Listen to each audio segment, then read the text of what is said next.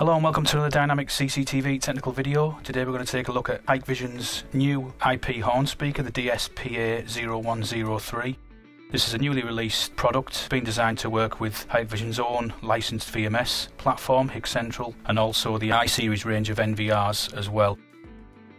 As I said, it is an IP device. It's got a single RJ45 connector there for both power and sound information. It's a 13-watt device, so will work happily off standard PoE or PoE Plus as well. It's an IPX7 unit, so the X for solid objects basically means no specified protection given, and the 7, which is the second digit, is basically protecting up to obviously submersion level, so hopefully we're above more than what's needed for external use in the UK.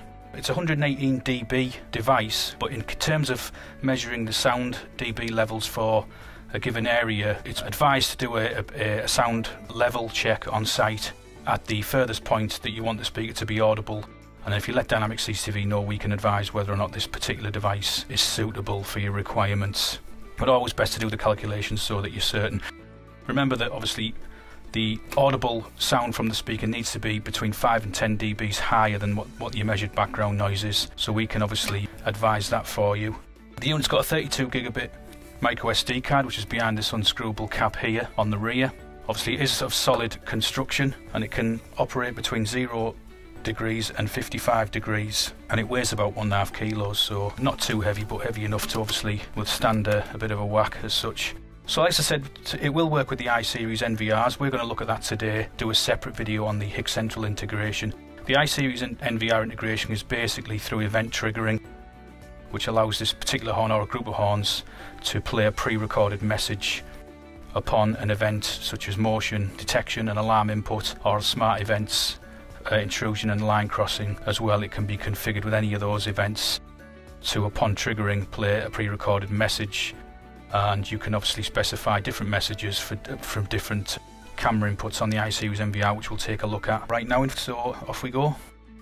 So I'm at my I-Series NVR now, and I just quickly want to point out the firmware version that we're using today, which is 4.21.008 with a build of 200307. This is a bespoke firmware at the moment, and you do need this firmware in order to use the Hikvision horn speaker with the I-Series NVR. We're hoping it'll come in baseline, I'm sure it will, but at the moment it's a bespoke version of the firmware. But you can ask Dynamic CCTV for this firmware. We can see the send the firmware over to you, or we can pre-install it on the unit prior to it being sent out to you. So we'll come back to the NVR in a little while. We're just going to look at a couple of configuration programs that we need to use in setting these devices up.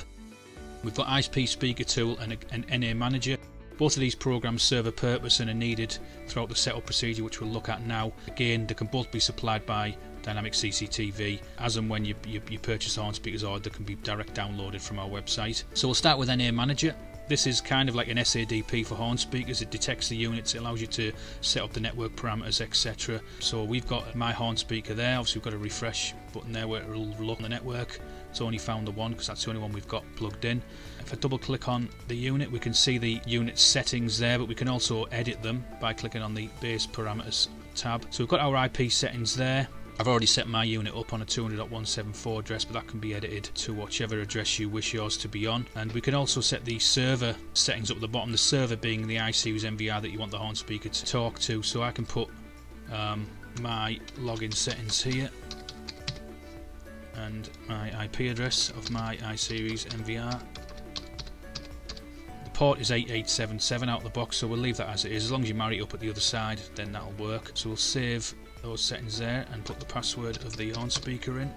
And that, you heard their little tune from the unit, which is basically the speaker taking the settings. So that's the IP Speaker Finder software.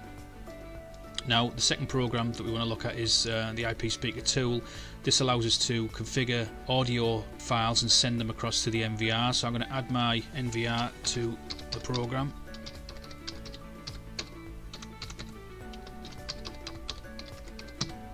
Like so. And once it's added, we can add multiple units. If we select the one we want to configure, we've got an audio uploading tab there, and we can either add an audio file or record an audio file ready to be sent to the NVR. So I'm going to record an audio file right now. So click on the record tab. Warning, this is a restricted area. Please leave now. So I've quickly recorded a quick sort of segment of audio there. I'm sure you were very impressed with that. But we can now save that. That'll be sent across to the MVR ready for us to use with our triggered events direct to the horn speaker. So I'm going to click OK for that. If you use this little musical note tab here, you can view the existing audio file. So there's the one that I've just uploaded there. But if you add multiple audio files, you can view them from this little tab here.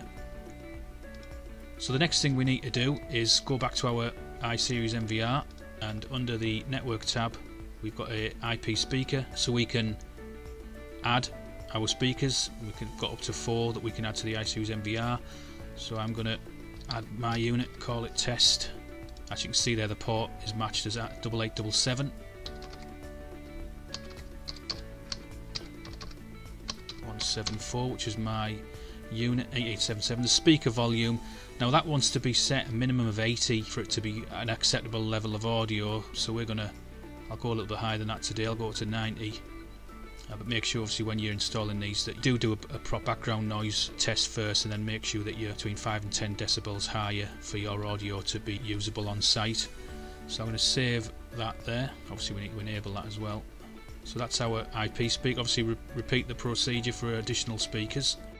So now we need to set up a smart event and also assign an audio file to that event. So if we go down to event and smart event, I'm going to choose camera 2, and I think we'll do a line crossing today.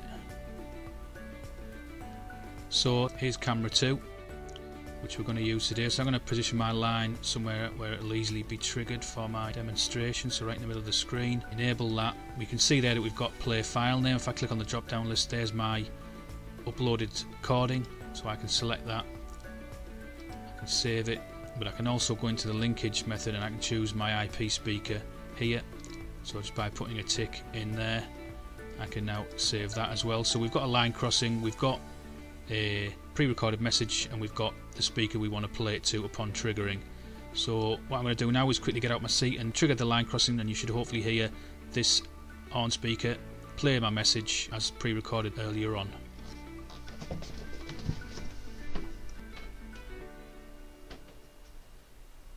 Warning, this is a restricted area. Please leave now.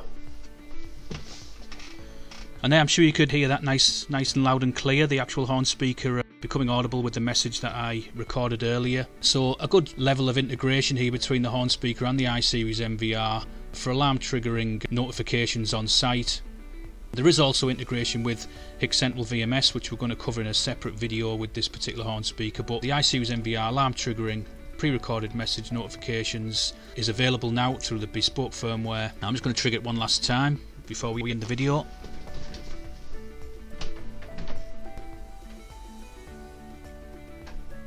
Warning, this is a restricted area. Please leave now.